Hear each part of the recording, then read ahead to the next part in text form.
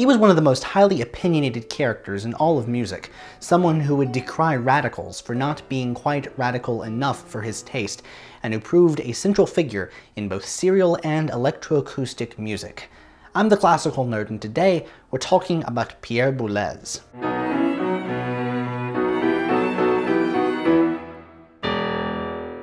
Pierre Boulez was born in March 1925 in central France to an upper-middle-class family, and was named after his older brother who had died in infancy. His father was an engineer, and by many accounts was a fairly dictatorial character within the family. Young Pierre was sent off to Catholic school, which drove him away from the faith, but he inherited a predilection for mathematics and engineering from his father, and so after high school, he was sent off to the University of Lyon. Boulez's plan was to use Lyon as a springboard to go to the best engineering school in Paris, but those plans were put on hold when the Germans invaded, so he switched to another one of his lifelong loves, that of music. He'd played the piano as a kid and even in some amateur chamber groups, but he hadn't heard an opera or a symphony orchestra performance until he was in Lyon, and later on he would say that the German invasion brought high culture to France. The problem was that his father was not happy with music as a career choice, and the Lyon Conservatoire also rejected his application, but Boulez was undaunted and alongside his siblings managed to convince his father to let him move to Paris and pursue private study there. His first attempt at getting into one of the Paris Conservatoire's classes ended also in failure. He didn't get into the class he wanted to get in, but he managed to get into a harmony class, and from there, that allowed him to get into a more advanced harmony class taught by Olivier Messiaen. This proved to be something of a gateway drug to new music, and Boulez's enthusiasm for modernism was of a polemical nature. He boycotted his fugue class, for instance, because he just didn't like the professor. He also broke off private lessons with the Schoenberg disciple René Leibowitz, when Leibowitz was, he felt, too critical of his first piano sonata, daring to take a red pen to one of Boulez's drafts. Although it was Leibowitz who first introduced Boulez to Webern's music in 1945, beginning with the Opus 21 Symphony, Boulez soon saw in his teacher a dogmatic adherence to Schoenberg. When a publisher later inquired as to whether or not the first sonata should retain its dedication to Leibowitz, Boulez got so mad that he shredded the manuscript with a letter opener. He could be as critical of his elders all he wanted, but that didn't mean he had a musical career, or even a job. He didn't even have much of a place to stay. He was living in an attic, and that was only subsidized because he tutored his landlord's son in math. He performed in pit orchestras and on the radio, primarily on an early electronic instrument known as the onde Marteau. He got another lucky break soon, though, as Jean-Louis Barrault and his wife, Madeleine Renaud, both actors by training, started a theater troupe and hired their sharp onde Marteau player as music director in 1946. Boulez was at first a fan of the onde Marteau, being on the cutting edge of electronic sound production and capable of effortless glissandi, unlike the very difficult to control theremin. Later in life, he would express a deep dislike of the instrument, and I think this was because electronic music had advanced so much that the relatively simple sound of the onde Marteau just didn't do it for him anymore. He absolutely hated the kind of music that this theater troupe played, the Tchaikovskys and the Offenbachs of the world, but he had a lot of free time because he could learn scores quickly, and so he could compose pieces how he saw fit, not having to make any money off of their publication or performances. He was free to experiment in a totally radical new direction, and from the beginning of his first published piece, a flute sonatina from 1946, we see a highly individual style, because Boulez was not a composer who took a few opus numbers to figure out who he was. To understand the direction of Boulez's music, we have to back up a bit. For young European modernists of Boulez's time, the 12-tone technique of Arnold Schoenberg, as refined by Anton Webern, was the key to unlocking an entirely new musical paradigm, and Webern's accidental murder at the end of World War II at the hands of a trigger-happy American GI left a hole in European musical culture. Webern, whose works were already treasured by a select portion of the European avant-garde, was now something of a martyr figure. With the fall of Nazism, the floodgates opened, and now Europe was awash in music that the Nazis had repressed because they called it degenerate. Boulez and his contemporaries latched onto Webern's ideas and pulled them in a new direction, particularly the concept that the 12-tone technique, the series of rows and sets in series, could be applied to musical parameters that weren't just pitch. By applying the principle of tone rows and sets to durations, articulations, dynamics, etc., serialism was born, with Boulez at its heart. Schoenberg was dead, Boulez claimed in an essay of the same name, and we're going to get to why in just a minute. This was a rational, calculating, and most importantly, entirely new form of musical expression. For many in France, the horrors of both world wars had destroyed Romanticism, any hopes that the human race might have of bettering itself. The world needed a music that was as cold and as harsh as the world that birthed it. By the second piano sonata of the late 40s, Boulez stated his intention of destroying classical forms, saying that it was the Second Viennese School's fascination with past forms that grated on his nerves so much that he had to destroy the one thing that they didn't destroy. But how does one destroy sonata form? Instead of concatenating melodic and rhythmic snippets and possibilities into the form of a theme which could then be developed and contrasted in the classical style, Boulez worked with small rhythmic cells and slowly dissolved them into the texture.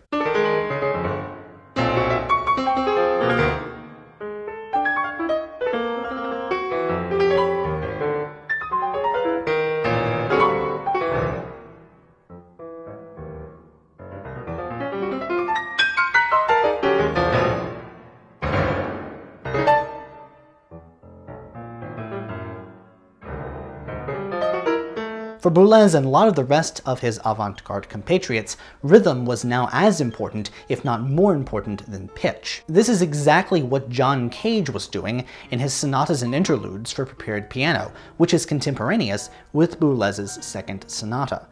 Ironically, Beethoven was one of Boulez's influences in this period because Beethoven took a hammer to classical notions of what the sonata was and could be, revolutionizing it more than any composer had before or since. Boulez said that modern music should restore its lost spirit of irreverence. The composers of the past he admired, he said, did not blindly follow tradition, they grabbed tradition and forced it to follow them. While Boulez did not invent serialism, no one composer can be credited with that, Webern included. His assuredness and self-confidence, moving boldly where others were more timid, made him a natural leader. While composers like Messiaen were experimenting in rhythmic series, which applied the 12-tone technique to note durations, Boulez staked his claim at the far end of serialism. Total or integral serialism, where all aspects of a piece were serialized before the composition began. The result of total serialism was that there was no hope for a traditional musical line or continuity to be preserved. Once you set up your sets and your rows, you let them play out in the piece, and really all the compositional work was in the pre-compositional work. Total serialism took all the composition out of composition. Boulez had bold and innovative ideas about serial music, but wasn't nearly as set in his ways in these early years as he would come to be rather infamous for, and so he was interested in all the other directions of avant-garde music that were essentially capturing the same goal that he was after. After all, there were similar innovations along this line that pursued atonality and the systematic negation of what the West considered to be, well, like traditional music. Karlheinz Stockhausen and John Cage were very different composers, and both of them different from Boulez, but Boulez founded them kindred radical spirits.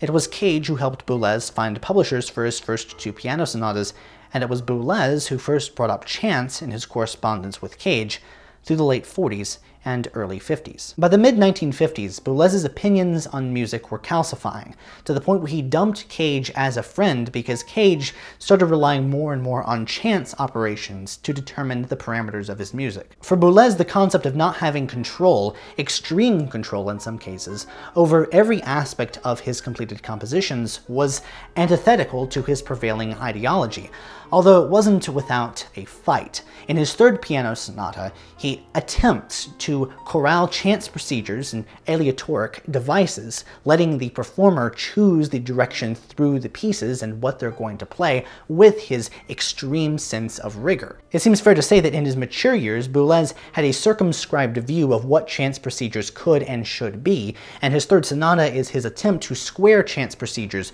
with the serial music that became his hallmark. The third sonata is chock full of performers' choices when it comes to the ordering of sections within a movement, movement, which he calls formants in the course of the piece, as well as the ordering of the formants themselves within the larger scope of the work. The issue with open form pieces like this, as Stockhausen and the American composer Earl Brown ran into, is that you have to be okay, as the composer, with every possible permutation of the piece, including choices that you wouldn't make if you were given the chance to perform the piece yourself. But even Boulez could not manage to write an aleatoric piece that lived up to his very high standards of satisfaction. And it's telling that only half of the piece has ever been published. Much as Boulez had dumped Cage as a friend in the early 1950s, Boulez dumped Stockhausen as a friend in the late 1950s.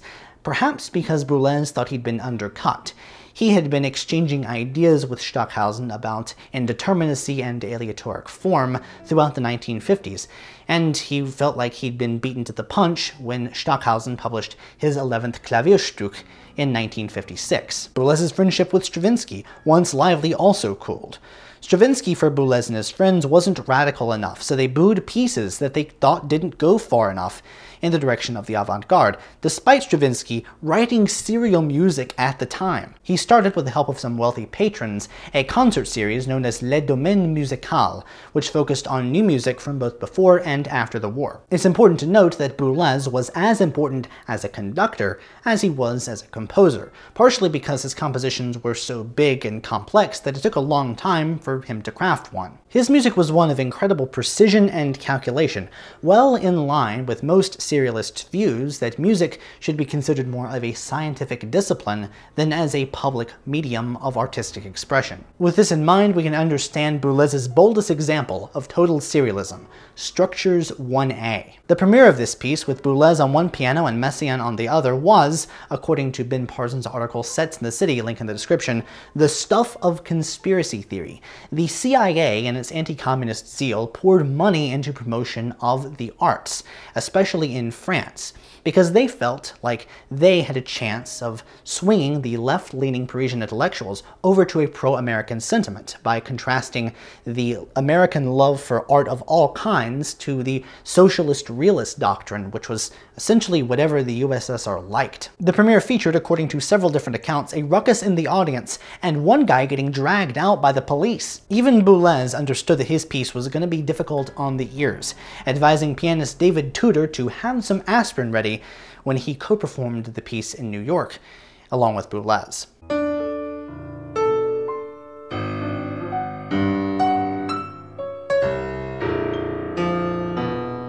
Boulez didn't consider this piece a failure because it was difficult on the ears. He considered it a failure because serialism did not generate form the way he'd expected it to. But he learned something from the process. Soon, his search for form and structure was informed by his exploration of poetry by the symbolist Stéphane Mallarmé, who prized unusual word order as well as the sound of words over their meanings, as well as the surrealist hermeticist René Char.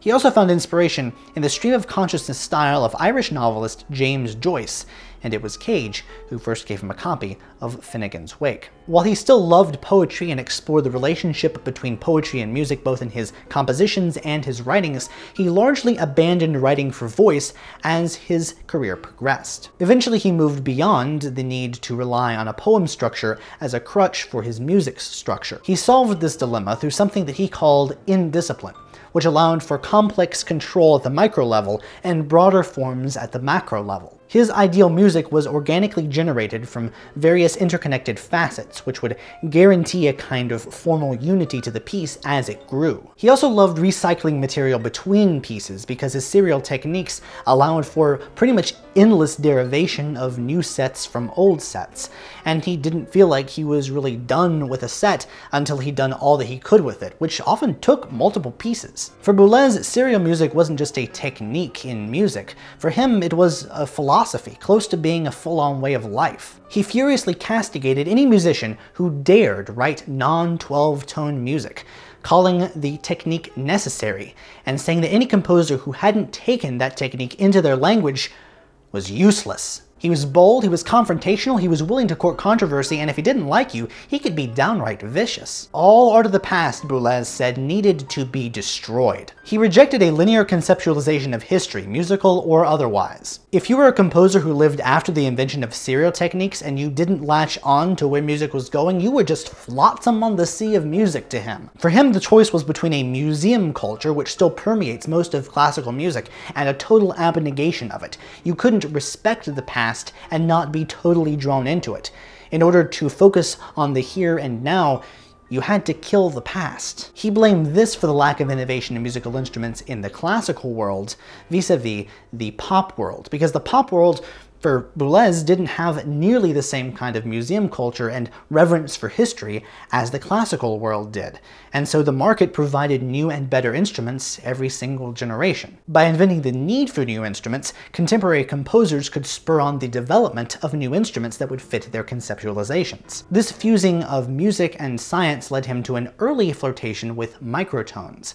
He used quarter tones in an early version of his cantata Le Visage Nuptial, only to remove them when he edited this piece in the 1980s. Boulez was well aware that giving over every compositional parameter to serialism would be the death knell of the composer's role in the compositional process, but he was still staunch in his insistence that serialism was the way forward. He was constantly threading the needle between navigating the inherent restrictions of his chosen system and wanting to be expressive within those confines. He achieved this precisely because of how he conceptualized serial technique in a way that was totally different from Schoenberg and the Second Viennese school, whereas Schoenberg and his crowd would assemble 12-note tone rows, which would essentially be atonal substitutions for tonal themes, which could then be developed and articulated in every single way that would be analogous in the classical form. Because Schoenberg was so fond of the past, he considered himself to be an extension of that past tradition. Boulez, wanting to blow all of it up, saying Schoenberg is dead, instead uses the row as kind of an theme. He pulls out different subsets of it and puts them together, he combines them, he adds them, he subtracts them, he does all of this really complex mathematical procedure. So you never really hear the row. It's rare that you hear a complete tone row in one of Boulez's works. And additionally, he's fond of writing some parts of his music that are totally different or derived from a completely different row than the rest of the music. He was after all these endless refractions and recombinations of one theme, then manipulating that theme backwards and upside down in all the ways that Schoenberg would have done it. The question remains, why was Boulez attracted to writing such complex music in the first place? And my pet theory is because it was how his brain was wired. He was gifted with great mathematical ability and an even more fantastic ear.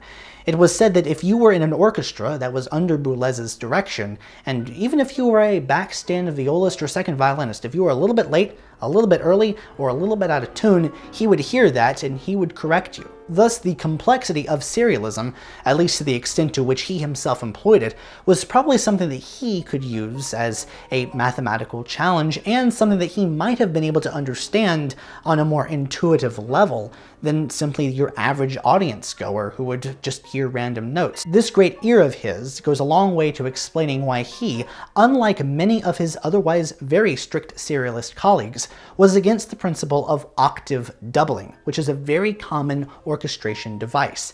Boulez just hated octaves because he heard the different timbres that you would have to use, even if they were two of the same instrument. If they were moving in octaves, well, that's a violation of serial technique because you're using two different lines. If you hear it as two different lines instead of just a coloration or an emphasis on one line, then yes, it is.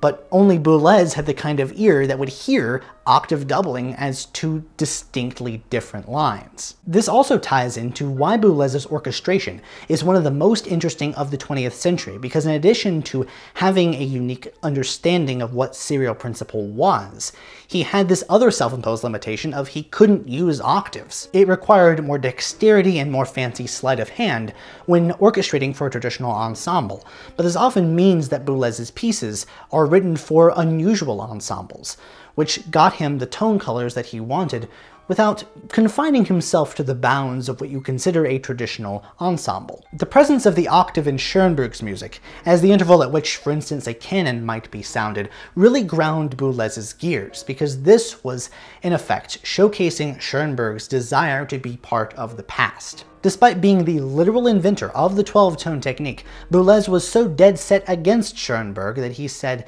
that, I want to make sure I got the quote right, so I wrote it down here, went off in the wrong direction so persistently that it would be hard to find an equally mistaken perspective in the entire history of music.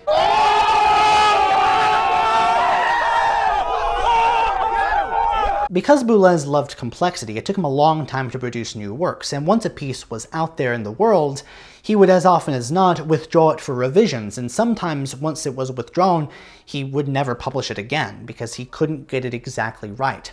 As a result, his body of work is pretty small, and we can trace the development of his compositional thought through each and every piece because each piece is significant or influential in some way. But no piece is more notable than Le Marteau sans Maître, the hammer without a master. This song cycle to surrealist text by his favorite poet, René Char, has an odd ensemble: contralto, alto flute, viola, guitar, vibraphone, and xylorimba, with each of the 9 movements using a different subset of these instruments. This homage to Schoenberg's landmark Pierrot Lunaire was not lost on listeners, who regarded it as a totally unique and exciting new sound world.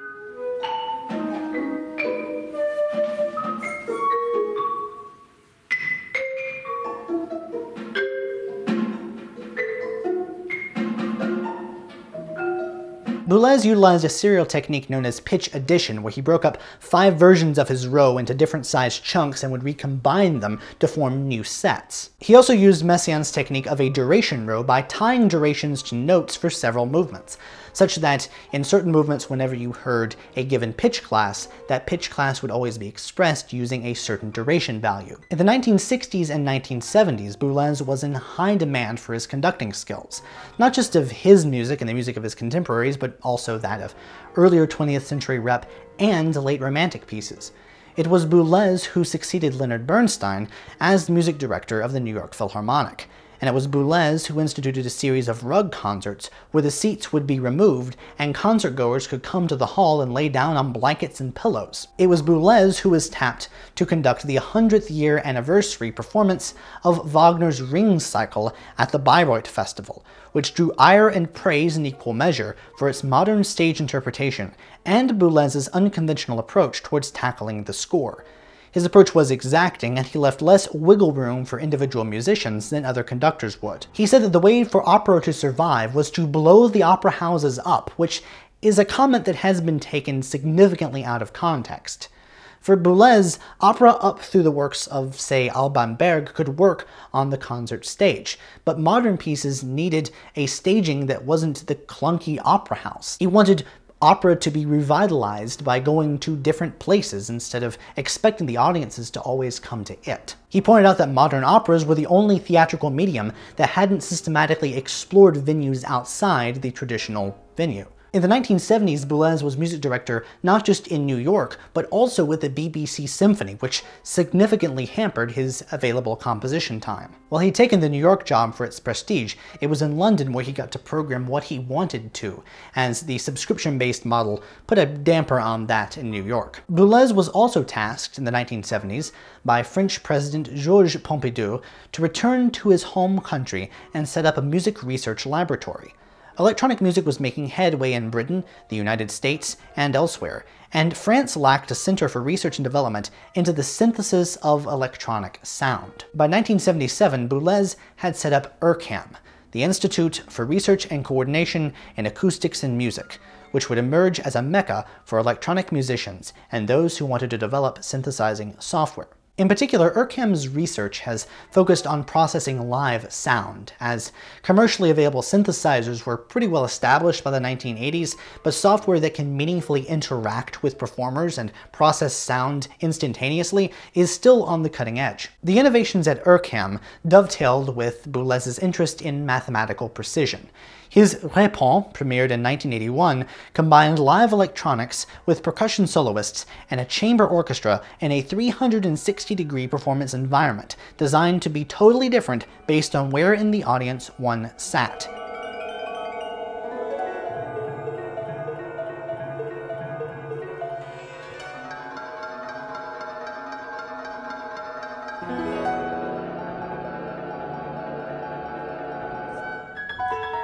Ökém was so important to Boulez, his legacy, and his compositional thinking that he scaled back his conducting commitments from 1977 all the way until 1992 when he resigned its directorship. Alongside the founding of Ökém was his very own Ensemble Intercontemporain, which remains one of the world's leading new music ensembles. From 1992 until early 2012, Boulez found perhaps the best balance of his career between his conducting engagements and his compositions. He wrote pieces that continued working with the live processing capabilities of Ökém technology, or pieces that were inspired by the effects he heard in electronic music. Like Edgar Varèse had done earlier in the century, Boulez challenged himself to recreate electronic music using traditional analog means. Of note in this category was Sillon en Six, from the late 1990s. Based off of an earlier piano piece called simply En Six, or Interpolations, Sillon en Six uses a trio of percussionists, harpists, and pianists spread across the stage in a dazzling display of color.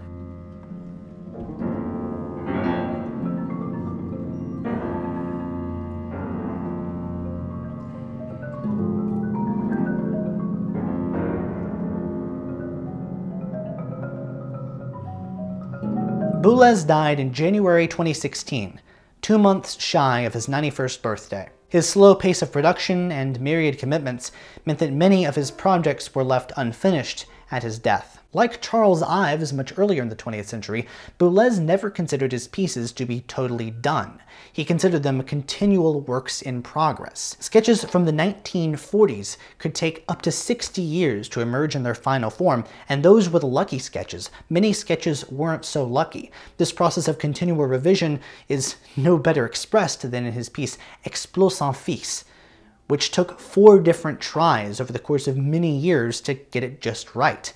The final version was for MIDI flute, 2 shadow flutes, chamber ensemble, and live electronics, and even with that final version, he only completed 1/3 of the projected movements. Aside from his early polemic tendencies, astoundingly little is known of Boulez's private life, from his relationships to his political views. Renowned for his superhuman ear and his intensely calculating mind, his views on himself, others, and the direction of music were hardline. If you asked Boulez to name the top 10 20th century pieces, he would invariably list one of his own, which, like, fair enough, like, he was a really profoundly important composer, but that still just strikes me as a little self-aggrandizing. I don't know. His dedication to serial technique, which composers abandoned in droves from the mid-1970s onward, saw himself regress from this really bold radical to a crotchety old-timer, from someone who would boo Stravinsky for not being radical enough to someone whose only concession to his serial ideology was a late-in-life admission that perhaps you could get away with an 11 or 13 note row. Changing attitudes in music around him made him go from the avant-garde to the old guard. His conducting came about largely by necessity, and he came to believe that conducting a piece was the best way for a composer to know exactly what their work sounded like. The trouble is that these conducting commitments got in the way of his compositions.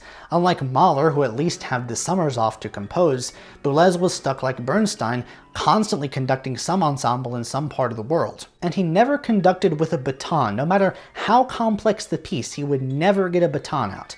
Not even a toothpick. Who Boulez got along with varied.